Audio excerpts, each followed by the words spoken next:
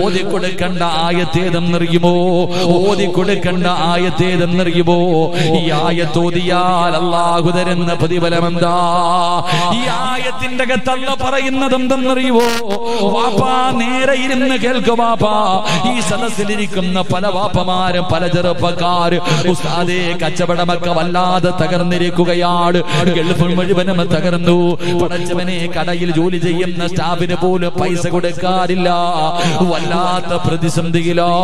എങ്ങനെയാണ് മക്കളെ പോറ്റി വളർത്തുന്നത്? എങ്ങനെയാണ് മക്കളുടെ വിവാഹം നടത്തുന്നത്? അല്ലാഹുവേ വല്ലാത്ത പ്രയാസം പറയുന്നവര് എന്റെ പ്രിയപ്പെട്ടവരോട് പറയുന്നു, അല്ലാഹുവിന്റെ ഖുർആനാ പറഞ്ഞത്. അതാ നിസ്കരിക്കാതെ കിടന്നുറങ്ങുന്ന മക്കളുടെ ചാരത്ത് ഏതെങ്കിലും ഒരു വാപ്പ, അല്ലെങ്കിൽ ശബ്ദം കേൾക്കുന്ന ഏതെങ്കിലും ഒരു പെണ്ണ്, അല്ലാഹുവേ രാവിലെ കിടന്നുറങ്ങുന്ന മക്കളുടെ ചാരത്ത് ചെന്നിട്ട് 18 വയസ്സ് തികഞ്ഞ പൊന്നുമോളെ, മോളെ നിസ്കാരം നിർബന്ധമാ, മോളെ നിസ്കാരം നിർബന്ധമാ, എഴുന്നേക്കടി പൊന്നുമോള്. കല്യാണം കഴിഞ്ഞ് ഭർത്താവിന്റെ കൂടെ കിടപ്പറക്കകത്ത് കിടന്നുറങ്ങുന്ന മക്കളുടെ വീടിന്റെ കവാടത്തിൽ ചെന്നിട്ട് അതാ അവിടുന്ന് തട്ടികെട്ട് വിളിക്കുന്നു, മോളെ എഴുന്നേക്ക് മോളെ, നിസ്കരിക്കാതെ ഈ വീടിന്റെ അകത്ത് കിടന്നുറങ്ങല് എന്ന് പറഞ്ഞുകൊണ്ട് മകളെയും മരുമകനെയും നിസ്കരിക്കാർ വിളിച്ചുണർത്തുന്ന ഉമ്മ. അല്ലാഹു നിങ്ങൾക്ക് തരുന്ന പ്രതിഫലം എന്തെന്നറിയുമോ? ഈ ആയത്ത് പഠിച്ചോ. ഈമാൻ ഉണ്ടെങ്കിൽ ഈ ശഅബാനിന്റെ രാത്രി ഇവിടെ ഇരുന്നിട്ട് നാളെ മുതൽ ഓതാൻ ഈ ആയത്ത് പഠിച്ചോ. സൂറത്തു ത്വാഹയാണ് പറയുന്നത്. അല്ലാഹുവിന്റെ പരിശുദ്ധമായ ഖുർആൻ സൂറത്തു ത്വാഹ. ആ സൂറത്തു ത്വാഹയുടെ 136ാമത്തെ ആയത്തെടുത്ത് പഠിച്ചു വെച്ചോ. വഅ്മുർ അഹ്ലക ബിസ്സലാത്തി വസ്തബിർ അലൈഹാ ലാ നസ്അലുക റിസ്കാ നഹ്നു നർസുഖുഹു. അല്ലാഹുവേ, ഉമർ തങ്ങൾ കിടന്നുറങ്ങുന്ന മക്കളുടെ ചാരത്ത് ചെന്നിട്ട് അവിടെന്ന് പറയുന്നു, മോനെ എഴുന്നേറ്റ് നിസ്കരിക്കടാ. നിസ്കരിച്ചാൽ അല്ലാഹു തരുന്ന ഒന്നാമത്തെ പ്രതിഫലം എന്തെന്നറിയുവോ? അല്ലാഹു മക്കൾക്ക് പറഞ്ഞു കൊടുക്കാ. നമുക്ക് അല്ലാഹു ഭാഗ്യം നൽകി അനുഗ്രഹിക്കുമാറാകട്ടെ. അല്ലാഹുവിന്റെ പരിശുദ്ധമായ ഖുർആൻ പറയുന്ന ഈ ആയത്ത് പഠിച്ചു വെച്ചോ. ഏത് നിസ്കരിക്കാതെ കിടങ്ങുന്ന ഭർത്താവാണെങ്കിലും ഭാര്യയാണെങ്കിലും മക്കളാണെങ്കിലും ആരാണെങ്കിലും അവരുടെ ചാരത്ത് ചെന്നിട്ട് നാളെ മുതൽ ഈ ആയത്ത് പറഞ്ഞു കൊടുക്കണം. അല്ലാഹു ഭാഗ്യം തരുമാറാകട്ടെ. ഇൻഷാ അല്ലാഹ് പറഞ്ഞു കൊടുക്കോ? മടിവല്ലോ ഉണ്ടോ നിങ്ങൾക്ക്? പറഞ്ഞു കൊടുക്കോ? ഈ ആയത്ത് നീ ഓതിക്കൊടുത്താൽ നിനക്കും അല്ലാഹു തരും. നീ പേടിക്കണ്ട. ഓതുന്ന നിനക്കും നിന്റെ പെണ്ണും പിള്ളയ്ക്കും നിന്റെ മക്കൾക്കും അല്ലാഹു തരുന്ന പ്രതിഫലം, നിന്റെ കുടുംബത്തിന് അല്ലാഹു തരുന്ന പ്രതിഫലം. ഖുർആനാ പറഞ്ഞ, ഹദീസല്ല. അല്ലാഹുവിന്റെ ഖുർആനാ പറഞ്ഞത്. വിശ്വാസമുണ്ടെങ്കിൽ ചെയ്യ്. അല്ലാഹു നമുക്ക് ഈമാൻ നൽകി അനുഗ്രഹിക്കുമാറാകട്ടെ. അല്ലാഹു ഈമാൻ നൽകി അനുഗ്രഹിക്കുമാറാകട്ടെ. ആമീൻ പറ, ആമീൻ പറ. അല്ലാഹു ഈമാൻ നൽകി അനുഗ്രഹിക്കുമാറാകട്ടെ. എന്തേ പറഞ്ഞു കൊടുക്കേണ്ടത്? എന്തേ പറഞ്ഞു കൊടുക്കേണ്ടത്? നീ 10 വയസ്സുകാരനോട് പറഞ്ഞു കൊടുക്കും, ഡാ മോനേടാ പഠിക്കടാ, പരീക്ഷ 10ാം ക്ലാസ് തുറക്കുന്നതിന് മുമ്പേ. 10ാം ക്ലാസ് ഇപ്പൊ പരീക്ഷ കഴിഞ്ഞേ ഉള്ളൂ. കഴിഞ്ഞില്ലേ? ഇപ്പൊ 10ാം ക്ലാസിന്റെ പരീക്ഷ. 10ാം ക്ലാസിന്റെ പരീക്ഷ കഴിഞ്ഞു. ഇപ്പൊ വെക്കേഷനാ. ഇപ്പൊ എന്താ പരിപാടി? വെക്കേഷൻ. ഇപ്പൊ വാപ്പായും ഉമ്മായും ചെയ്യുന്ന എന്തിനാ? റോഡിന്റെ സൈഡിൽ 2 ബെഞ്ചും ഡെസ്കും പിടിച്ചിട്ട് അല്ലാഹുവേ പടച്ചവനെ കുറച്ച് ഉപ്പിലിട്ട നെല്ലിക്ക, കുറച്ച് ഉപ്പിലിട്ട മാങ്ങ കൊണ്ടുവച്ചിട്ട് ബിസിനസ് പണക്കാരനാക്കാൻ നോക്കാൻ നീ. ഇന്ന് വാപ്പയിന്ന് എന്താ? ചെറിയ മക്കള് 10ഓ 12ഓ വയസ്സേ ഉള്ളൂ, അവനെ കൊണ്ടുപോയി റോഡിന്റെ ചാരത്തിരുന്നിട്ട് അംബാനിയാക്കാൻ പഠിപ്പിക്കുന്നു നിങ്ങൾ അല്ലേ? അല്ലാഹു ഹിദായത്ത് നൽകി അനുഗ്രഹിക്കുമാറാകട്ടെ. അല്ലേ? ഇന്ന് മക്കൾക്ക് പറഞ്ഞു കൊടുക്കുക. ഇപ്പൊ 10ാം ക്ലാസ് ഒക്കെ വരുന്നു. ഇപ്പൊ പരീക്ഷ അങ്ങോട്ട് കഴിഞ്ഞതേ ഉള്ളൂ, സ്കൂള് തുറന്നില്ല. നമ്മളൊരു പഴഞ്ചൊല്ലുണ്ട്, തോക്കിനകത്ത് കയറി വെടിവെക്കുക. 10ാം ക്ലാസ്സില് ഇനി സ്കൂള് തുറന്ന് പഠിപ്പിക്കണ്ട, സാറന്മാര് പഠിപ്പിക്കുന്നതിന് മുമ്പ് ട്യൂഷന് വിട്ടു തുടങ്ങും. ഇപ്പം കൊടുത്തേ ഈ വെക്കേഷന്റെ സമയം സ്കൂള് തുറക്കുന്നതിന് മുമ്പ് എന്തിനാ മക്കളോട് പറഞ്ഞു കൊടുക്കും, നല്ലപോലെ പഠിക്കണം, മൊത്തം A+ വാങ്ങണം. A+ വാങ്ങിച്ച് ജയിച്ചാലേ നല്ല ഭാവി ഉണ്ടാകത്തുള്ളൂ, നല്ല ജോലി കിട്ടത്തുള്ളൂ, നല്ല പൈസ കിട്ടത്തുള്ളൂ, നല്ല കുടുംബത്തിൽ നിന്ന് പെണ്ണ് കിട്ടത്തുള്ളൂ. എല്ലാം എങ്ങനെ പറഞ്ഞു കൊടുക്കുന്നത്? എങ്കിലും വാപ്പ നിനക്ക് പറഞ്ഞു കൊടുക്കേണ്ടതൊന്നുമല്ല. വാപ്പ പറഞ്ഞു കൊടുക്കേണ്ടതൊന്നുമല്ല. അല്ലാഹുവിന്റെ പരിശുദ്ധമായ ഖുർആൻ പറയുകയാ, മഹാനായ സയ്യിദനാ ഉമർ ഇബ്നുൽ ഖത്താബ് റളിയല്ലാഹു തആല അൻഹു തന്റെ മക്കളുടെ ചാരത്ത് ചെന്നിട്ട് പറയുന്നു, മക്കളെ എഴുന്നേറ്റ് നിസ്കരിക്കടാ. നിസ്കരിച്ചാൽ അല്ലാഹു തരുന്ന ഒന്നാമത്തെ പ്രതിഫലം എന്തെന്നറിയുവോ? ലാ നസ്അലുക റിസ്കാ. മോനെ, നിനക്ക് നീ ഭക്ഷണം തേടിയിട്ട് നടക്കണ്ട. അല്ലാഹു പറയുന്നു, നിന്റെ ഭക്ഷണം തേടിയിട്ട് നീ നടക്കണ്ട, നിന്റെ റിസ്ക് തേടിയിട്ട് നീ നടക്കണ്ട. റിസ്ക് തരുന്നവൻ ഞാനാ, ഭക്ഷണം തരുന്നവൻ ഞാനാ. മരിക്കുന്ന കാലം വരെ നിനക്കും നിന്റെ കുടുംബത്തിനും കഴിക്കാം ഭക്ഷണം തരാമെന്ന് അല്ലാഹുവിന്റെ വിശുദ്ധ ഖുർആൻ. അല്ലാഹുവാ പറഞ്ഞത്, അല്ലാഹുവാണ് പറയുന്നത്. അല്ലാഹുവേ, നിസ്കരിക്കുന്നതിന് വേണ്ടി മാതാപിതാക്കളെ മക്കളെ വിളിച്ചുണർത്തിയ അല്ലാഹു പറയുന്നു, വാപ്പാ പൊന്നുമകന്റെ അടുക്ക പറഞ്ഞു കൊടുക്കണം, എടാ ടെൻഷൻ അടിക്കണ്ട, നീ കിടന്നു പരക്കമ്പായണ്ടോ, നീ കിടന്നു നെട്ടോട്ടമോടണ്ടോ, നീ തലകുത്തി നിന്ന് പഠിക്കണ്ട. എന്റെ പ്രിയമുള്ളവനെ, 5 നേരം അല്ലാഹുവിന്റെ പള്ളിയിൽ പോയി നിസ്കരിച്ചാൽ മോനെ, മരിക്കുന്ന കാലം വരെ നിനക്ക് കഴിക്കാനുള്ള ഭക്ഷണം തരാമെന്ന് നിന്നെ പടച്ച അല്ലാഹുവാ പറഞ്ഞത്.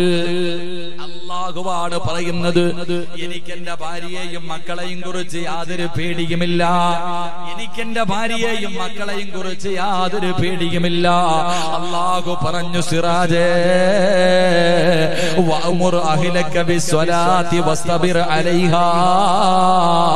5 നേരം നീ നിസ്കരിക്കണേ, നിന്റെ ഭാര്യയെയും മക്കളെയും നിസ്കരിപ്പിക്കട്. അങ്ങനെ നീ ചെയ്താൽ മരിക്കുന്ന കാലം വരെ ഞാൻ തരാളാ. എടാ സിറാജേ, മരിക്കുന്ന കാലം വരെ നിനക്കും നിന്റെ ഭാര്യക്കും മക്കൾക്കും തിന്നാനുള്ള ഭക്ഷണം ഞാൻ തരാ. കാരണം നീയല്ല ഭക്ഷണം ഉണ്ടാക്കുന്നത്, ഞാനാണ് റിസ്ക് തരുന്നത്. പറഞ്ഞു കൊടുക്കണം ബാപ്പാ, പറഞ്ഞു കൊടുക്കണം ബാപ്പാ. മരിക്കുന്ന കാലം വരെ നിനക്കും നിന്റെ മക്കൾക്കും അല്ലാഹു ഭക്ഷണം തരും. പറഞ്ഞത് അല്ലാഹുവാണ്. അല്ലാഹു പറഞ്ഞ വാക്കു പാലിക്കുന്നവരാ. അല്ലാഹുവേ, നീ ഞങ്ങൾക്ക് ഈമാൻ നൽകണേ അല്ലാ. അല്ലാഹുവിന്റെ വിശുദ്ധമായ ഖുർആൻ പറഞ്ഞു, നീ ഒന്നും പേടിക്കണ്ട, നീ 5 നേരം നിസ്കരിക്കണം. നിന്റെ കുടുംബത്തെയും നിസ്കരിപ്പിച്ചാൽ മരിക്കുന്ന കാലം വരെ നിനക്കും മക്കൾക്കും ഉള്ളത് അല്ലാഹു തരും. അല്ലാഹു ഈമാൻ തരുമാറാകട്ടെ. അല്ലാഹു ഈമാൻ തരുമാറാകട്ടെ. എന്ത് വിശ്വസിക്കാൻ വയ്യേ? എന്ത് വിശ്വസിക്കാൻ ഒരു മടി? അല്ലാഹു പറയുന്നു, നീ 5 നേരം നിസ്കരിക്കണം, നിന്റെ കുടുംബത്തെ വിളിച്ചുണർത്തി നിസ്കരിപ്പിക്കണം. ഇങ്ങനെ ചെയ്താ ഞാനാ റിസ്ക് തരുന്നേ, നീയല്ല. നീ വിചാരിക്കും നീ ജോലിക്ക് പോയാലേ നിന്റെ കുടുംബത്തെ പോറ്റാൻ പറ്റൂ. നീ വിചാരിക്കുന്നത് സിറാജ് വാദിന് പോയാലേ, അല്ലെങ്കിൽ പള്ളി ജോലിക്ക് പോയാലേ, അല്ലെങ്കിൽ നീ കടയിൽ പോയി ശരീവക്ക യൂസഫക്ക കടയിൽ പോയി ഇരുന്നാലേ എന്റെ കുടുംബത്തെ പോറ്റാൻ പറ്റൂ എന്ന് വിചാരിച്ചിട്ട് രോഗം പിടിച്ചടക്കുമ്പോൾ എഴുന്നേറ്റ് പോകുന്നും വേണ്ട. നമുക്ക് അങ്ങനെ വിശ്വാസം വേണ്ട, അത് തെറ്റിദ്ധാരണയാണ്. കാരണം ഞാൻ എന്റെ ഉമ്മാടെ വയറ്റിൽ കിടന്നപ്പോ തന്നെ അല്ലാഹ് എനിക്കുള്ളത് മൊത്തം എഴുതി വെച്ചിരിക്കുക. ഇനിയിപ്പോ മാറ്റാൻ പറ്റുമോ? എന്റെ പ്രിയമുള്ള സഹോദരങ്ങളെ, നമ്മുടെ വിശ്വാസമാണ് മാറ്റേണ്ടത്. നമുക്ക് മരിക്കുന്ന കാലം വരെ തിന്നാനുള്ള ഭക്ഷണം അല്ലാഹു പണ്ടേ എഴുതി വെച്ചിട്ടുണ്ട്, കിട്ടാനുള്ള പൈസ എഴുതി വെച്ചിട്ടുണ്ട്. അത് അല്ലാഹ് എഴുതി വെച്ചത്, അത് കിട്ടുക തന്നെ ചെയ്യും. അതുകൊണ്ട് ഖുർആൻ പറഞ്ഞു, നീ നിന്റെ വിശ്വാസം മാറ്റ്. ഒരു ദിവസം നീ ജോലിക്ക് പോയില്ലെങ്കിൽ നിന്റെ കുടുംബം പട്ടിണിയാകുമെന്ന് കരുതുന്ന മനുഷ്യ, നീ മരിച്ചുപോയാ നിന്റെ മോളെ ആര് കെട്ടിക്കും? നീ മരിച്ചുപോയാ നിന്റെ പെണ്ണുപിള്ളക്ക് ആര് ചിലവന് കൊടുക്കും? അല്ലാഹ് കൊടുക്കും. ആ അല്ലാഹ് തന്നെയാ പറഞ്ഞേ, 5 നേരം നീ നിസ്കരിക്ക്, ഭാര്യയും മക്കളെയും വിളിച്ചുണർത്ത് നിസ്കരിപ്പിക്ക്. മരിക്കുന്ന കാലം വരെ അല്ലാഹു നിനക്ക് അന്നം തരുമെന്ന് അല്ലാഹുവിന്റെ വിശുദ്ധ ഖുർആൻ. അല്ലാഹു നമുക്ക് ഈമാൻ നൽകുമാറാകട്ടെ. ഇതാണ് പറഞ്ഞു കൊടുക്കേണ്ടത് വാപ്പ. ഇതാണ് വാപ്പ പറഞ്ഞു കൊടുക്കേണ്ടത്. ഇതെങ്ങനെ വാപ്പ പറയോ? ഏതെങ്കിലും ഉമ്മ പറയോ? അതെങ്ങനെ പറയാനാ? ഏത് വാപ്പയ്ക്കാ ധൈര്യമുള്ളത്? അടുത്ത റൂമിൽ കിടക്കുന്ന 18 വയസ്സുകാരനെ പോയി വിളിച്ചിട്ട്, ആ എഴുന്നേറ്റ് പള്ളിയിൽ പോടാ. മോൻ പറയാ, ആദ്യം നിങ്ങളൊന്ന് പോ. ഏത് വാപ്പയ്ക്കാ പോയി പറയാൻ അവകാശമുള്ളത്? നിനക്ക് അവകാശമില്ല, കാരണം നീ പോകാറില്ല. നിന്നെ ചെറുപ്പം മുതലേ കണ്ടാ പഠിച്ച ഈ മോള് ഉമ്മ നിസ്കരിക്കുന്ന ഇതുവരെ കണ്ടിട്ടില്ല, പിന്നെ എങ്ങനെ പോയി പറയാൻ? എന്താ പറയാ, 2 ഒരു വണ്ടിക്ക് കെട്ടാൻ പറ്റും? അങ്ങനത്തെ സാധനങ്ങൾ അങ്ങനെയില്ല സഹോദരങ്ങളെ. നിസ്കരിക്ക്. അല്ലാഹു നമുക്ക് ഈമാൻ നൽകി അനുഗ്രഹിക്കുമാറാകട്ടെ.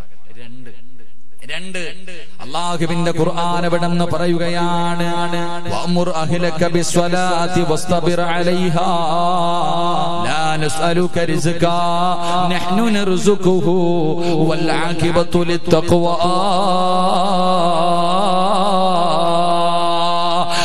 അല്ലാഹു പറയുന്ന രണ്ടാമത്തെ പ്രതിഫലം എന്തെന്നറിയുവോ? രണ്ടാമത്തെ പ്രതിഫലം എന്തെന്നറിയോ? മനുഷ്യ, ഒരു നല്ല മരണം അല്ലാഹു നിനക്ക് തരും ബാപ്പാ. അല്ലാഹുവിന്റെ ഖുർആനാ പറയുന്നത്. നിനക്കൊരു നല്ല മരണം വേണോ? വെള്ളിയാഴ്ച രാവിലെ മരണം വേണോ? എപ്പോഴും പറയും ഉമ്മ മരിച്ചത് വെള്ളിയാഴ്ചയാണ്, തഹജ്ജുദ് നിസ്കരിച്ചിട്ടിരിക്കുമ്പോഴാണ്. എന്റെ വാപ്പ ലാ ഇലാഹ ഇല്ലല്ലാഹ് എന്ന് പറഞ്ഞു കൊടുത്തപ്പോ വെള്ളം കുടിച്ചിട്ട് പറയുന്നത് ഞാൻ കേട്ടു ഉസ്താദ് എന്ന് പറയുന്നതിൽ ഒരു കാര്യവുമില്ല. എന്റെ പ്രിയപ്പെട്ടവരോട് പറയുന്നു, നിനക്കൊരു നല്ല മരണം വേണോ? നിനക്കൊരു നല്ല മരണം വേണോ? നാളെ മക്കളോട് പറയണം, എഴുന്നേറ്റ് നിസ്കരിച്ചാൽ അല്ലാഹു തരുന്ന രണ്ടാമത്തെ പ്രതിഫലം ചിരിക്കുന്ന മുഖത്തോടെയുള്ള യാത്രയാ, സ്വർഗം കണ്ടിട്ടുള്ള മരണമാ. നിന്നെ കാണാൻ വരുന്നവരുടെ മുഖത്ത് നോക്കി പുഞ്ചിരിക്കാനുള്ള ഭാഗ്യമാ. പറഞ്ഞു കൊടുക്കാൻ കഴിയണം ചെറുപ്പക്കാരാ, പറഞ്ഞു കൊടുക്കാൻ കഴിയണം ബാപ്പാ. ഇതാണ് പറഞ്ഞു കൊടുക്കേണ്ടത്, ഇതാണ് പറഞ്ഞു കൊടുക്കേണ്ടത്. അതുകൊണ്ട് അല്ലാഹുവിന്റെ പരിശുദ്ധമായ ഖുർആനാ പറയുന്നത്, എന്റെ പ്രിയപ്പെട്ട ചെറുപ്പക്കാരാ, ഇന്നെല്ലാവരും പടച്ചവനെ ഫുട്ബോൾ കളി നടക്കുമ്പോ പാതിരാത്രി 12 മണി വരെ, 1 മണി വരെ, 2 മണി വരെ പടച്ചവനെ ഫുട്ബോൾ കളി കണ്ടിട്ട് സുബഹി നമസ്കരിക്കാതെ കിടന്നുറങ്ങുന്ന യുവത്വേ, അല്ലെങ്കിൽ മോശമായ കാര്യങ്ങൾക്ക് നടക്കുന്ന യുവത്വേ, എന്റെ പ്രിയപ്പെട്ട ചെറുപ്പക്കാരാ, നിസ്കരിക്കടാ. ഒരു നല്ല മരണം വേണമെന്ന് നിനക്ക് കൊതിയില്ലേ മോന്? നിന്നെ പോലെ എത്രയോ ചെറുപ്പക്കാര് വികാരമുള്ള, മോഹങ്ങളുള്ള, സ്വപ്നങ്ങളുള്ള, ഒരുപാട് പ്രതീക്ഷകളുമായി കഴിഞ്ഞ എത്രയോ ചെറുപ്പക്കാരുടെ ചരിത്രം നിനക്കറിയാ. അല്ലാഹുവേ, എന്റെ ചെറുപ്പക്കാർക്ക് ഞാനൊരു ചരിത്രം പറഞ്ഞു തരട്ടെ. മഹാനായ ഹുബൈബ് ഇബ്നു അദി റളിയല്ലാഹു തആല അൻഹു നിന്നെ പോലെ ഒരു ചെറുപ്പക്കാരനായിരുന്നടാ. ഹുബൈബ് ഇബ്നു അദി റളിയല്ലാഹു തആല അൻഹു അവിടുന്ന് ശത്രുക്കളെ പിടിച്ചു കൊണ്ടുപോയി കൊല്ലുന്നതിന് വേണ്ടി പടച്ചവനെ തൂക്കുമരത്തിന്റെ മുമ്പിൽ ഇങ്ങനെ കയറ്റി നിർത്തിയിരിക്കുകയാണ്. തൂക്കുമരത്തിന്റെ മുന്നിൽ ഇങ്ങനെ കയറ്റി നിർത്തിയിരിക്കുകയാണ്. പടച്ചവനെ താഴെ നിൽക്കുന്ന ശത്രുക്കൾ മുഴുവനും ഹുബൈബിന്റെ കൂട്ടുകാരാ. അവിടുന്ന് പറഞ്ഞു, ഹുബൈബേ, എന്തിനാ ചെറുപ്രായത്തിൽ മരിക്കുന്നത്? എന്തിനാടാ വെറുതെ ചാകുന്നത്? നീ എങ്ങനെയെങ്കിലും പുതിയ മതത്തിൽ നിന്നൊന്ന് തിരിഞ്ഞു വരുവോ? നിനക്ക് ഞങ്ങൾ പണം തരാ, നിങ്ങൾക്ക് ഞാൻ അധികാരം തരാ, ഏത് സുന്ദരിയായ പെണ്ണിനെയും നിനക്ക് വിവാഹം കഴിച്ചു തരാ. എന്തിനാ ചാകുന്നത്? ഇറങ്ങി വാടാ. കൂടെ പഠിച്ച സഹപാഠികൾ മുഴുവനും ഹുബൈബ് എന്ന് പറയുന്ന ചെറുപ്പക്കാരനെ തിരിച്ചു വിളിക്കുമ്പോ, എനിക്ക് അല്ലാഹുവാണ് വലുതെന്ന് പറഞ്ഞുകൊണ്ട് തൂക്കുമരത്തിന്റെ മുന്നിൽ ഹുബൈബ് നിൽക്കുകയാണ്. അവസാനം അവര് പറഞ്ഞു, ഒരാൾക്കും കൊടുക്കാത്ത ഒരു ഓഫർ നിനക്ക് തരാ. നീ മതമൊന്നും മാറണ്ട, നിന്റെ നേതാവിനെ കുറിച്ച് മോശമായിട്ടൊരു വാക്ക് പറ. അതിന് ഹുബൈബ് തയ്യാറായില്ല. ഹുബൈബ് ഇബ്നു അദി റളിയല്ലാഹു തആല അൻഹുവിനെ അവസാനം തൂക്കി കൊല്ലാ സമയമായപ്പോ ഖുറൈശികൾ പറഞ്ഞു, ഹുബൈബേ, കൊല്ലാൻ പോവുകയാണ്, നിന്നെ കൊല്ലാൻ പോകുകയാണ്. ചാകുന്നതിന് മുമ്പ് വല്ല അഭിലാഷവുമുണ്ടെങ്കിൽ പറ ഹുബൈബ്, ഞങ്ങളുടെ കൂട്ടുകാരനല്ലേ.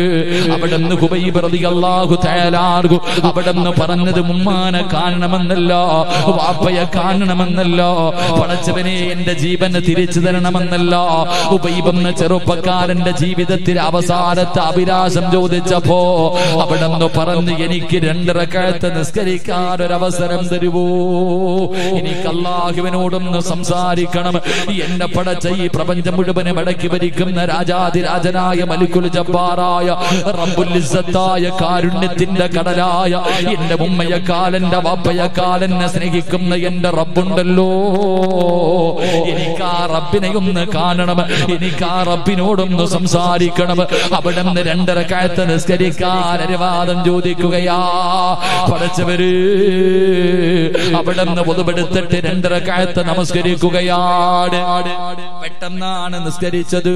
ചെറിയ സൂറത്താണ് ഓതിയത്, ചെറിയ സൂറത്താണ് ഓതിയത്. നിസ്കാരം കഴിഞ്ഞിട്ട് ഹുബൈബ് ഇരുന്ന് കരയുകയാ. സുജൂദിൽ കിടന്നിട്ട് അല്ലാഹുവോട് പറയുന്നു, അല്ലാ, ഞാൻ വലിയ സൂറത്തുകൾ ഓതിയിട്ടാ സാധാരണ നിസ്കരിക്കാറുള്ളത്. വലിയ സൂറത്തുകൾ ഓതിയിട്ടേ നിസ്കരിക്കാറുള്ളൂ. ഇന്ന് ചെറിയ സൂറത്ത് ഓതാറുള്ള കാരണം എന്തെന്നറിയുവോ? എന്റെ പ്രിയപ്പെട്ടവരെ, നിസ്കരിക്കേണ്ടത് ഖുൽ ഹുവല്ലാഹു ഓതിയിട്ടല്ല, സൂറത്തുൽ കൗസർ ഓതിയിട്ടല്ല. ഖുർആൻ ഓതാൻ അറിയാത്തവരുടെ കാര്യമല്ല. വാപ്പാ വലിയ സൂറത്തുകൾ ഓതിയിട്ട് വേണം നിസ്കരിക്കാൻ. ഒറ്റയ്ക്ക് നമസ്കരിക്കുന്ന സമയത്ത് അല്ലാഹുവിന്റെ പരിശുദ്ധമായ ഖുർആനിൽ നിനക്കറിയുന്ന ഏറ്റവും വലിയ സൂറത്ത് ഓതിയിട്ട് നിസ്കരിക്കട്. ഇബ്നു അബ്ബാസ് തങ്ങൾ പറയുകയാ, ഏതെങ്കിലും ഒരു മനുഷ്യന്റെ നിസ്കാരം ദീർഘിപ്പിച്ചാൽ അല്ലാഹു അവന്റെ മരണം എളുപ്പമാക്കി കൊടുക്കുമെന്ന് നബി മുഹമ്മദ് മുസ്തഫ. പടച്ചവരെ, ഒരുപാട് കിടന്ന് സക്കറാത്തിന്റെ വരി വലിക്കണ്ട. 3-4 ദിവസം കിടന്ന് വലിക്കുന്നവരെ കാണാ. ഇപ്പൊ തീരുമെന്ന് പറഞ്ഞ് കുടുംബക്കാര് മുഴുവനും ലീവ് എടുത്തിട്ട് വീടിന്റെ പരിസരത്തിൽ ഉറക്ക ഒഴിച്ചിട്ട് വന്ന് കാത്തു നിന്നിട്ട് മരിക്കാതെ വരുമ്പോ അവസാനം അവിടെ നിന്ന് വെറുപ്പോടെ ഇറങ്ങി പോകുന്ന രംഗം കാണുന്നവരല്ലേ. വാപ്പാ, നിനക്കറിയുന്ന ചെറുപ്പക്കാരാ, നിനക്കറിയുന്ന ഖുർആനിലെ 114 അധ്യായങ്ങളിൽ ഏത് സൂറത്താണോ, ഏത് വലിയ സൂറത്താണോ നിനക്കറിയുന്നത്, അത് ഓതിയിട്ട് നിസ്കരിക്കുമോനെ, അത് ഓതിയിട്ട് നിസ്കരിക്കു പെങ്ങള്. അല്ലാഹു നിന്റെ മരണം എളുപ്പമാക്കി തരുമെന്ന് നബി മുഹമ്മദ് മുസ്തഫ സല്ലല്ലാഹു അലൈഹി വസല്ലമ തങ്ങൾ പറയുമ്പോ ഉബൈബ് എന്ന് പറയുന്ന ചെറുപ്പക്കാരൻ പടച്ചവരോട് പറയുന്നു, നാഥാ, ഞാനിന്ന് ചെറിയ സൂറത്ത് ഓതിയിട്ടാ നിസ്കരിച്ചത്. അതിന്റെ കാരണം എന്തെന്നറിയോ? അല്ലാഹുവേ, വലിയ സൂറത്ത് ഓതണമെന്ന് ഉബൈബിന് ആഗ്രഹമുണ്ട് തമ്പുരാന്. പക്ഷേ എന്റെ നിസ്കാരം എങ്ങാനും നീണ്ടുപോയാ ഇവന്മാര് വിചാരിക്കും എനിക്ക് മരിക്കാൻ പേടിയാണെന്ന്, എനിക്ക് മരിക്കാൻ പേടിയാണെന്ന് ഇവന്മാര് വിചാരിക്കും തമ്പുരാന്. അതുകൊണ്ടാണ് ചെറിയ സൂറത്ത് ഓതിയിട്ട് നിസ്കരിച്ചത്. എന്നിട്ട് തൂക്കുമരത്തിന്റെ മുമ്പിലേക്ക് കയറി ഉബൈബ് റളിയല്ലാഹു തആല അൻഹുവിനെ ശത്രുക്കൾ അവിടെ നിന്ന് തൂക്കിക്കൊല്ലുകയാ. അല്ലാഹുവേ, ഉബൈബ് റളിയല്ലാഹു തആല അൻഹു, എന്റെ ചെറുപ്പക്കാരാ മോനെ പഠിക്കണമടാ. ഉബൈബ് ഇബ്നു അദിയാരാ അവസാന തൂക്കുമരത്തിന്റെ മുന്നിൽ കിടന്നിട്ട് മരണത്തോട് മല്ലടിച്ചിട്ട് അവിടെ നിന്ന് റബ്ബേ സക്കറാത്തിന്റെ അവസ്ഥയിൽ കിടന്ന് പിടയുമ്പോ ജീവിതത്തിന്റെ അവസാനത്തെ ആഗ്രഹം എന്തെന്ന് ചോദിച്ചപ്പോ നിസ്കരിക്കണമെന്ന് പറഞ്ഞ ഹുബൈബ് മരണത്തോട് മല്ലടിക്കുമ്പോ അതാ തൂക്കുമരത്തിൽ കിടന്ന് പിടയുന്നത് കണ്ടിട്ട് താഴെ നിൽക്കുന്ന ശത്രുക്കളെ മുഴുവനും അവിടെ നിന്നുകൊണ്ട് പുഞ്ചിരിക്കുമ്പോ ഹുബൈബിന്റെ മുന്നിലേക്ക് അല്ലാഹുവിന്റെ മലക്കുകൾ കടന്നു വരികയാ. പടച്ചുറപ്പിന്റെ മലക്കുകൾ കടന്നു വന്നിട്ട് ഹുബൈബിനോട് പറയുന്നു, യാ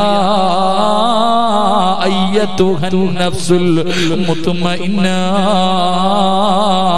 ഇർജിഇ ഇലാ റബ്ബികി റാദിയതൻ മർദിയാ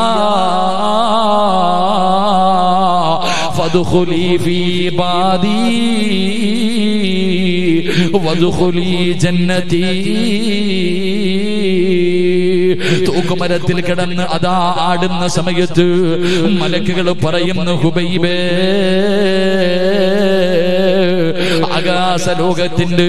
ആകാശത്തിന്റെ കവാടങ്ങൾ മുഴുവനും തുറന്നിട്ട് കൊണ്ട് മലക്കുകൾ നിരന്നു നിൽക്കുന്നത് കണ്ടോ ഹുബൈബേ? എല്ലാവരും ചിരിക്കുന്ന മുഖത്തോട് അതാ കാത്തു നിൽക്കുന്നത് കണ്ടോ ഹുബൈബേ? എന്തിനാണെന്നറിയുവോ ഹുബൈബേ? നിന്റെ റൂഹിനെ സ്വീകരിക്കാനാ, നിന്നെ കൊണ്ടുപോകാനാ. അതുകൊണ്ട് കരയല്ല്, വേദനിക്കല്ല്, പ്രയാസപ്പെടണ്ട എന്ന് പരിശുദ്ധമായ ഖുർആൻ അവിടുന്ന് ഓതിക്കൊടുക്കുകയാ. ഉബൈബ് റളിയല്ലാഹു തആല അൻഹു അവിടുന്ന് മരണപ്പെടുകയാണ്. പടച്ചവനെ ജനാസ അവിടുന്ന് അഴിച്ചിറക്കുന്നില്ല, തൂക്കുമരത്തിൽ തന്നെ കെട്ടിക്കെട്ടിരിക്കുകയാണ്. പടച്ചവനെ ദിവസങ്ങൾ കഴിഞ്ഞു. അല്ലാഹുവിന്റെ പ്രവാചകൻ അവിടുന്ന് പറഞ്ഞു, സ്വഹാബ ആരെങ്കിലും പോയി ഉബൈബിന്റെ ജനാസയൊന്ന് കൊണ്ടുവാ സഹാബ, നമുക്ക് കബറടക്കണ്ടേ സഹാബ. അല്ലാഹുവിന്റെ പ്രവാചകൻ അവിടുന്ന് സ്വഹാബികളോട് പറയുകയാ, ആരാ കൊണ്ടുവരുന്നത്? ഉബൈബിന്റെ ജനാസ കൊണ്ടുവരുന്നത് ആരാണ്? ഒരു സ്വഹാബി പറഞ്ഞു, യാ റസൂലല്ലാഹ് ഞാൻ കൊണ്ടുവരാ നബിയേ. ഉബൈബ് റളിയല്ലാഹു തആല അൻഹുവിന്റെ ജനാസ കൊണ്ടുവരുന്നതിന് വേണ്ടി ഈ ചെറുപ്പക്കാരനായ സ്വഹാബി കടന്നു വരുമ്പോ കണ്ട കാഴ്ച എന്തെന്നറിയുവോ? ജനങ്ങൾ മുഴുവനും കൂടി നിൽക്കുകയാണ്. ജനങ്ങൾ മുഴുവനും കൂടി നിൽക്കുകയാണ്. ആ സമയത്ത് റബ്ബേ ഒരു പെണ്ണോടി വരികയാ. സുന്ദരിയായ യുവത്വത്തിന്റെ നിലവിലൂടെ നടന്നു പോകുന്ന ഒരു പെണ്ണ് ശത്രുക്കളുടെ ഭാഗത്തേക്ക് ഓടി വരികയാണ്. എന്നിട്ട് അവിടെന്ന് പറയുന്ന, ഹുബൈബിന്റെ തല എനിക്ക് തരണേ, ഈ ഹുബൈബിന്റെ തല എനിക്ക് തരണേ. എന്തിനാണെന്നറിയോ? ഇവന്റെ തലയോട്ടിയിൽ കള്ളൊടിച്ചു കുടിക്കാനാ. ഈ ഹുബൈബിന്റെ തല എനിക്ക് വേണം. എന്തിനെന്നറിയുവോ? ഇവന്റെ തലയോട്ടി വെട്ടിപ്പൊളിച്ചിട്ട് അതിന്റെ അകത്ത് കള്ളൊടിച്ച് കുടിക്കാമെന്ന് ശപഥം ചെയ്തവളാ. നിങ്ങൾക്ക് എന്തേ വേണ്ടത്? ചെറുപ്പക്കാരിയായ പെണ്ണ് തന്റെ ശരീരം കാണിച്ചിട്ട് ചോദിക്കുകയാ, ആർക്ക് വേണമെങ്കിലും ഞാൻ തരാ, ആരുടെ വീട് വേണമെങ്കിലും ഞാൻ വന്ന് കിടക്കാ, പക്ഷേ ഇവന്റെ തല എനിക്ക് വേണമെന്ന് പറയുമ്പോ അല്ലാഹുവേ, ഉബൈബ് പറയുന്ന ചെറുപ്പക്കാരന്റെ തലമുറിക്കുന്നതിന് വേണ്ടി ശത്രുക്കൾ മുഴുവനും കടന്നു പോകുമ്പോ ഈ സ്വഹാബി പടച്ചവര് ഒരു ഈന്തപ്പന മരത്തിന്റെ മുകളിൽ കയറിയിരുന്നിട്ട് എന്താണ് നടക്കുന്നതെന്ന് നോക്കാറ്. അല്ലാഹുവേ, മരത്തിന്റെ മുകളിൽ കയറിയിരിക്കുമ്പോ സുബ്ഹാനല്ലാഹ് പെട്ടെന്നൊരു പൊടിയങ്ങൊരു കാറ്റടിക്കുകയാണ്. ഒന്നും കാണുന്നില്ല പടച്ചവര്. കുറച്ച് സമയത്തേക്ക് ഒന്നും കാണുന്നില്ല തമ്പുരാന്. അല്ലാഹുവേ, ഈന്തപ്പന മരത്തിന്റെ മുകളിലിരിക്കുന്ന സ്വഹാബി നോക്കുമ്പോ സുബ്ഹാനല്ലാഹ് തൂക്കുമരത്തിൽ കിടന്ന ഹുബൈബിന്റെ ജനാസ കാണുന്നില്ല. അവിടെ കിടന്ന ജനാസ കാണുന്നില്ല. മരത്തിന്റെ മുകളിൽ നിന്ന് ഇറങ്ങിയിട്ട് ഇലാ ഹദറത്തി റസൂലില്ലാഹ് മുത്തുനബിയുടെ മുന്നിലേക്ക് ഓടുകയാ. യാ റസൂലല്ലാഹ്, ഉബൈബിന്റെ ജനാസ കാണുന്നില്ല നബിയേ, ഉബൈബിന്റെ ജനാസ കാണുന്നില്ല നബിയേ. മുത്തുനബി പറഞ്ഞതെന്തെന്നറിയുവോ? മുത്തുനബി പറഞ്ഞതെന്തെന്നറിയുവോ? എടാ ചെറുപ്പക്കാരാ, നിന്നെ പോലെയുള്ള എത്രയോ ചെറുപ്പക്കാര് നമസ്കരിക്കാതെ പടച്ചവനെ ആണും പെണ്ണും കെട്ട രീതിയിൽ മുടിയും വളർത്തികെട്ട് പള്ളിയുടെ മുന്നിലൂടെ നടന്നാൽ പള്ളിക്കകത്ത് കയറാത്ത സമയത്ത് അല്ലാഹുവിന്റെ പള്ളിയുടെ മിനാരത്തിൽ നിന്ന് ബാങ്ക് വിളിക്കുമ്പോ നിസ്കരിക്കുന്നതിന് വേണ്ടി പള്ളിക്കകത്ത് കയറുന്ന ചെറുപ്പക്കാരാ, ഇതെല്ലാവർക്കും അല്ലാഹു കൊടുക്കുന്ന പ്രതിഫലമല്ല. അങ്ങനെ കയറുന്നവർക്ക് കേറാത്തവന്റെ നടുവിലൂടെ എത്ര വലിയ തിരക്കുണ്ടെങ്കിലും പടച്ചറപ്പിന്റെ പള്ളിയിൽ നിന്ന് ബാങ്ക് വിളിച്ചു കഴിഞ്ഞാ ഒരു സമാധാനമില്ലാതെ ഓടിച്ചെന്ന് നിസ്കരിക്കുന്ന ചെറുപ്പക്കാരോ, നിനക്ക് അല്ലാഹു തരുന്ന ഒന്നാമത്തെ പ്രതിഫലം മരിക്കുന്ന കാലം വരെ നിനക്ക് പടച്ചറപ്പ് ഭക്ഷണം തരികയാ. 2, ഒരു നല്ല മരണമാടാ. എവിടെയെങ്കിലും കിടന്ന് ചാകുകയല്ല, എവിടെങ്കിലും കിടന്ന് എങ്ങനെയെങ്കിലും കള്ളു കുടിച്ചിട്ട് വ്യഭിചരിച്ചിട്ട് എങ്ങനെയെങ്കിലും കിടന്ന് ചാവുകയല്ല. അല്ലാഹു നല്ല ഒരു മരണം നിനക്ക് തരും മോനെ. 3, അല്ലാഹുവിന്റെ റസൂൽ പറഞ്ഞു, സ്വഹാബ ഹുബൈബിന്റെ ജനാസ മലക്കുകൾ കബറടക്കി സ്വഹാബ. 5 നേരം നിസ്കരിക്കുന്ന വാപ്പമാര്, കുടുംബത്തെ വിളിച്ചുണർത്തുന്ന വാപ്പമാരെ, അവസാനം നിന്റെ മയ്യത്ത് കുളിപ്പിച്ച് വീടിന്റെ അകത്ത് കയറ്റിക്കിടത്തിയിട്ട് വെള്ള തുണിയെടുത്തിട്ട് നിന്റെ ജനാസ പൊതിയുമ്പോ നിനക്കുള്ള ദ്വാരം പഞ്ഞി കൊണ്ടടയ്ക്കുന്നേ. കാണേണ്ടവർ കണ്ടോ, ഇതാ പൊതിയുന്നേ. മയ്യത്തു കട്ടിൽ തോളിലേക്കുയരുന്നേ. പുരയ്ക്കുള്ളിലപ്പോൾ രോദനം ഉയരുന്നേ. അരുമക്കിടാങ്ങൾ വാപ്പയെ വിളിക്കുന്നേ. അതിനുത്തരം നൽകാതെ നീ കിടക്കുന്നേ. പടച്ചവനെ, ഒരു ദിവസം ഈ പള്ളിയുടെ ഏതോ ഒരു ഭാഗത്തിരിക്കുന്ന പൊടിയടിച്ച മയ്യത്ത് കെട്ടിലുണ്ടല്ലോ, 6 പേര് 4 പേര് ചുമന്നുകൊണ്ട് നിന്റെ വീടിന്റെ മുന്നിൽ ഒരു ദിവസം കൊണ്ടുവെക്കുകയാണ്. എന്നിട്ട് നിന്റെ കൊട്ടാരത്തിന്റെ അകത്ത് നിന്ന് 5 നേരം പടച്ച റബ്ബിന്റെ ഭവനത്തിൽ വന്ന് നിസ്കരിച്ച ചെറുപ്പക്കാരാ, നിന്റെ ജനാസ മയ്യത്ത് കെട്ടിൽ എടുത്തു വെച്ചിട്ട് ലാ ഇലാഹ ഇല്ലല്ലാഹ് എന്ന് പറഞ്ഞുകൊണ്ട് ഈ പള്ളിയിലേക്ക് കൊണ്ടുവരുമല്ലോ. ആര് വരണമടാ? നിന്റെ ജനാസ കൊണ്ടുവരുമ്പോ നിന്റെ മയ്യത്ത് നിസ്കരിക്കാ, നിന്റെ ജനാസ കബറടക്കാ. അല്ലാഹുവിന്റെ മലക്കുകൾ വരണ്ടേടാ പൊന്നുമോര്. ഇവിടത്തെ പള്ളിപ്പറമ്പ് മുഴുവനും അള്ളാന്റെ 70,000 മലക്കുകൾ കൊണ്ട് നിറയണ്ടേ.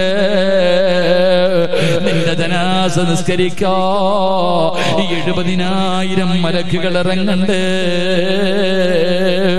ജനിച്ചത് മുതൽ മരിക്കുന്ന കാലം വരെ ഒരു പാപവും പറയാത്ത, ഒരു പാപവും കാടാത്ത, ഒരു പാപവും ചെയ്യാത്ത മലക്കുകൾ ഈ പള്ളി നിറച്ച് നിനക്ക് മയ്യത്ത് നിസ്കരിക്കാൻ കൂടണ്ടേ. അതല്ല തരുന്ന 3ാമത്തെ പ്രതിഫലവാ. അത് നിസ്കരിക്കുന്നവൻ അല്ല കൊടുക്കുന്ന പ്രതിഫലവാ. അതെല്ലാവർക്കും കിട്ടുന്നതല്ല, അതെല്ലാവർക്കും കിട്ടുന്നതല്ലോ. അത് 5 വഖത്ത് നിസ്കരിക്കുന്നവർക്ക് പടച്ചവൻ കൊടുക്കുന്ന ഒരു പ്രതിഫലവാ. അതുകൊണ്ട് എന്റെ പ്രിയപ്പെട്ടവരോട്, എന്റെ പ്രിയമുള്ള സഹോദരങ്ങളോട്, എന്റെ പ്രിയപ്പെട്ട ഉമ്മമാരോട്, വാപ്പമാരോട്, വെക്കേഷന്റെ സമയമാണല്ലോ. പടച്ചവനെ, മക്കളുടെ മക്കളൊക്കെ വീട്ടിൽ വരുമല്ലോ. അവസാനം വൈകുന്നേര സമയമാകുമ്പോ ഉമ്മുമ്മയുടെ മടിത്തട്ടിൽ കിടന്നിട്ട് പറയും, ഉമ്മ എനിക്കൊരു കഥ പറഞ്ഞതാ ഉമ്മ. കൊച്ചുമക്കളൊക്കെ കഥ ചോദിക്കുന്ന കാലവാ. കൊച്ചുമക്കളൊക്കെ പടച്ചവനെ, മക്കളൊക്കെ വെക്കേഷനായത് കാരണം വീട്ടിൽ വരും. മക്കളുടെ മക്കളൊക്കെ വീട്ടിൽ വന്ന് വാപ്പയുടെയും ഉമ്മയുടെയും കൂടെ കുറച്ച് ദിവസം നിൽക്കാൻ വരുമല്ലോ. ആ സമയത്ത് കഥ ചോദിക്കുമ്പോ കള്ളക്കഥ പറയണ്ട, കള്ളം പറയണ്ട, ഇല്ലാത്ത കഥ പറഞ്ഞു കൊടുക്കണ്ട. ആ പിഞ്ചു കുഞ്ഞിന്റെ മനസ്സില്, ആ പിഞ്ചു കുഞ്ഞിന്റെ മനസ്സില് പറഞ്ഞു കൊടുക്കാൻ ഒരു നല്ല കഥ ഞാൻ പറഞ്ഞു തരാ, ഒരു നല്ല ചരിത്രം ഞാൻ പറഞ്ഞു തരാ. ഏത് ചരിത്രമെന്നറിയുവോ? മഹാനായ അബൂ സിനാർ റളിയല്ലാഹു തആല അൻഹു. പടച്ചവനെ, അവിടുന്ന് ഒരു പൊന്നുമോനുണ്ടായിരുന്നു. മകനോട് വല്ലാത്ത സ്നേഹമായിരുന്നു. എവിടെ പോയാലും വാപ്പയും മകനുമാണ് നടക്കുന്നത്. രണ്ടുപേരും വല്ലാത്ത സ്നേഹമാ. അവസാനം മഹാനായ അബൂ സിനാർ തങ്ങൾ രോഗം പിടിച്ചു. അവിടുന്ന് മരണപ്പെട്ടു. അല്ലാഹുവേ, അവസാനം എല്ലാവരും കൂടെ മയ്യത്ത് കുളിപ്പിച്ചു കഫൻ പൊതിഞ്ഞ് പള്ളിയിൽ കൊണ്ടുപോയി നിസ്കാരം കഴിഞ്ഞു. 6 മണ്ണിന്റെ അകത്തേക്ക് ജനാസ ഇറക്കി വെച്ചു. അവസാനം പിടിമണ്ണ് വാരി എറിഞ്ഞിട്ട് എല്ലാവരും കബറിന്റെ ചാരത്ത് നിന്ന് പിരിഞ്ഞു പോകുമ്പോ ഒരു 11 വയസ്സുള്ള മകനുണ്ടല്ലോ, ഒറ്റയ്ക്ക് പള്ളിക്കാട്ടിൽ നിൽക്കുകയാ. എല്ലാവരും 11 വയസ്സുകാരനെ വിളിച്ച്, എന്തിനാ മോനെ ഇവിടെ നിൽക്കുന്നത്? നിന്റെ വാപ്പയോടുള്ള കടമകൾ മുഴുവനും കഴിഞ്ഞല്ലോ. എല്ലാ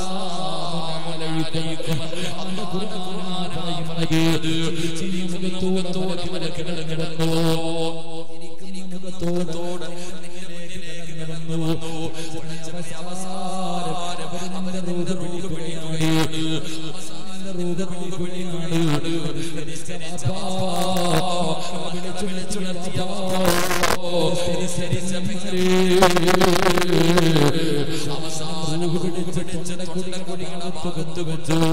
ഇനി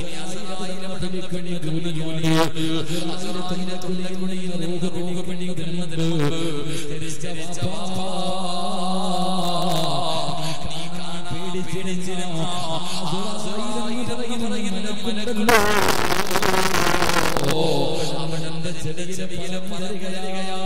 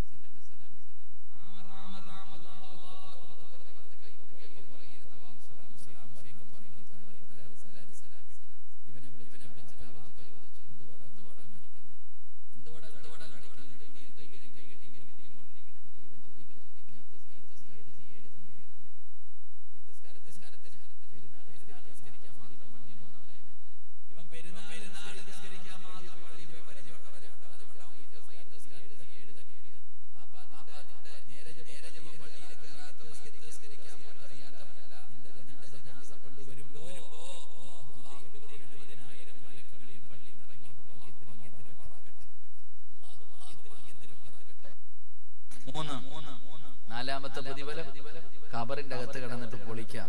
അവിടെയാണ് പൊളിക്കേണ്ടത്. അൽ ഖബറു അവ്വലു മൻസിലിൻ മിൻ മനാസിലിൽ ആഖിറ. ആരാ അവിടെയാണ് രക്ഷപ്പെടുത്തേണ്ടത്. 6 അടി മണ്ണിന്റെ അകത്ത് കിടന്നിട്ട് പുതിയാപ്പള ഉറങ്ങുന്ന പോലെ. പുതിയാപ്പള എന്താ പറഞ്ഞ ലംകനൗമത്തിൽ അറൂസ്, പുതിയാപ്പള ഉറങ്ങുന്നത് പോലെ ഉറങ്ങണം. എന്താ അത് അങ്ങനെ പറയാൻ കാരണം? കല്യാണം കഴിഞ്ഞ് രാത്രി പയ്യനും പെണ്ണും കൂടെ വീട്ടിൽ വന്നു. രണ്ടുപേരും മണിയറക്കകത്തേക്ക് കയറി കഴിയുമ്പോ കുട്ടികൾ അവിടെ കിടന്ന് ചാടിയാൽ അമ്മായി അമ്മ പറയും, പുതിയാപ്പള കിടന്നുറങ്ങുന്ന പോടാ, ശല്യപ്പെടുത്തരുത്. എന്താ പറയണേ? അവിടെ കിടന്ന് ബഹളം വെക്കല്ലേ, ഇപ്പൊ പുതിയാപ്പള കിടന്നുറങ്ങുന്നു എന്ന് പറഞ്ഞാൽ അവനെ ശല്യം ചെയ്യാൻ പാടില്ല, അവൻ പുതിയാപ്പളയാണ്. അതുകൊണ്ട് ഖബറിന്റെ അകത്ത് വരുന്ന മലക്കും പറയുന്നത് നിന്നെ ശല്യപ്പെടുത്താനൊന്നുമില്ല, പുതിയാപ്പള കിടന്നുറങ്ങണ പോലെ ഖിയാമത്ത് നാൾ വരെ ഉറങ്ങിക്കോ. അള്ളാഹു ഭാഗ്യം തരുമാറാകട്ടെ.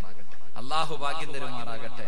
5ാമത്തെ പ്രതിഫലം, നീ മരിക്കാൻ കിടക്കുമ്പോ ലാ ഇലാഹ ഇല്ലല്ലാഹ് പറയാൻ വാടകയ്ക്ക് ആളെ വിളിക്കണ്ട, ആരെയും നീ വിളിക്കണ്ട.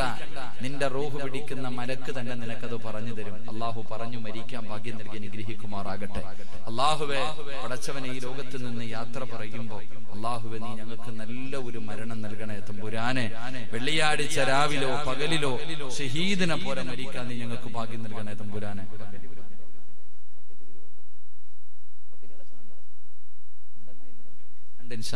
ബക്കറ്റ് എടുത്തോ സംഘാടകർ, പെട്ടെന്ന് ബക്കറ്റ് എടുത്ത് എല്ലാവരും പോക്കറ്റിൽ കൈയിട്. അള്ളാഹുവെ ഒരു നല്ല മരണം, വേറൊന്നും ചോദിക്കണ്ട, ഒന്നും കിട്ടൂല, വേറെ ഒന്നും നീ അള്ളാഹിനോട് ചോദിക്കണ്ട. പടച്ചവനെ ഒരു നല്ല മരണം, അള്ളാഹുവെ എനിക്കൊരു നല്ല യാത്രയപ്പ് നൽകണേ എന്ന ഒറ്റ നീയത്തോടെ, ഇന്ന് ഒരൊറ്റ നീയത്തോടെ ഒരു ചെറിയ സദക്കയിട്, വലുതെടുക്കണ്ട. നിന്റെ കയ്യിലുള്ള ഒരു ചെറുതെടുത്ത് നീട്. അല്ല, നീ സമ്പാദിച്ചത് മുഴുവൻ അള്ളാഹ് ഞാൻ നിനക്ക് തരാം, ഒരു നല്ല മരണം തരണമെന്ന് പറഞ്ഞാൽ കിട്ടുമോ?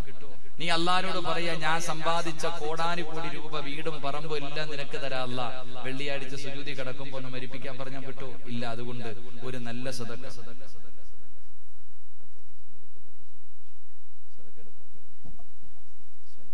എല്ലാവരും ഒരു നല്ല സദക്ക എടുത്തിട്ട് ബക്കറ്റ് ഇട്. സല്ലല്ലാഹു അലാ മുഹമ്മദ് സല്ലല്ലാഹു അലൈഹി വസല്ലം, സല്ലല്ലാഹു അലാ മുഹമ്മദ് സല്ലല്ലാഹു അലൈഹി വസല്ലം, അല്ലാഹുമ്മ സല്ലി അലാ മുഹമ്മദ് യാ റബ്ബി സല്ലി അലൈഹി വസല്ലം. കരുണക്കടലായ ദയാലുവായ അല്ലാഹ്, അല്ലാഹുവേ ആരെല്ലാം മനസ്സറിഞ്ഞുകൊണ്ടൊരു നല്ല സദക്ക കൊടുക്കുന്നോ, കരുണക്കടലായ അല്ലാഹുവേ ഈ സദക്ക കൊടുക്കുന്നവർക്ക് നല്ല മരണം കൊടുക്കണേ അല്ലാഹ്, ഷഹീദിന്റെ കൂലി കിട്ടുന്ന മരണം കൊടുക്കണേ അല്ലാഹുവേ മരിക്കുന്ന സമയത്ത് സ്വർഗം കണ്ട് മരിക്കാൻ, ലാ ഇലാഹ ഇല്ലല്ലാഹ് എന്നുറക്കെ പറഞ്ഞു മരിക്കാ നീ ഭാഗ്യം കൊടുക്കണേ അല്ലാഹ്. ഈ സദക്ക അതിനൊരു സബബാക്കണേ റബ്ബേ. അതുകൊണ്ട് എന്റെ പ്രിയമുള്ളവരെ, ഒന്നുകൂടെ പറഞ്ഞ് നമുക്ക് ദുആ ചെയ്ത് പിരിയാ. അല്ലാഹുവിന്റെ ഖുർആൻ എവിടെന്ന് പറയുകയാണ്, പടച്ച റബ്ബിന്റെ കരുണ കിട്ടാനുള്ള 2ാമത്തെ വഴി എന്തെന്നറിയുമോ? അല്ലാഹുവിന്റെ സ്നേഹം വാങ്ങാൻ, പടച്ചവന്റെ കാരുണ്യം നിനക്ക് നേടിയെടുക്കാൻ നിനക്ക് കഴിയുന്ന 2ാമത്തെ കാര്യം എന്തെന്നറിയുമോ? അല്ലാഹുവിന്റെ പരിശുദ്ധമായ ഖുർആൻ പറയുകയാ, فإذا قرئ القرآن فاستمعوا له وأنصتوا لعلكم ترحمون. അല്ലാഹുവിന്റെ വിശുദ്ധമായ ഖുർആൻ എവിടെന്ന് പറയുകയാ. രണ്ടാമത്തെ കാര്യം എന്തെന്നറിയുവോ? നീ പരിശുദ്ധമായ ഖുർആനിനെ ബഹുമാനിക്കടേ. നിന്റെ മുന്നിൽ അല്ലാഹുവിന്റെ ഖുർആൻ ഓതിയാൽ, അല്ലാഹുവിന്റെ പരിശുദ്ധമായ ഖുർആൻ ഉണ്ടല്ലോ, ആ ഖുർആൻ ഓതുന്നത് കേട്ടാൽ നീ നിശബ്ദമായിരുന്ന ആ ഖുർആൻ നീ ഒന്ന് കേൾക്കണേ. എന്റെ പ്രിയമുള്ളവരെ, ഖുർആൻ ഓതുകയാണ് പടച്ചവന്റെ പരിശുദ്ധമായ ഖുർആൻ. അവിടെ നിന്ന് ഓതുന്ന സമയത്ത് നീ മിണ്ടാതിരുന്നിട്ടത് ശ്രദ്ധയോടുകൂടി കേൾക്കണേ. അല്ലാഹുവേ, അങ്ങനെ നീ കേട്ടാൽ പടച്ചവൻ നിന്നോട് കരുണ കാണിക്കുമെന്ന് അല്ലാഹുവിന്റെ വിശുദ്ധ ഖുർആൻ.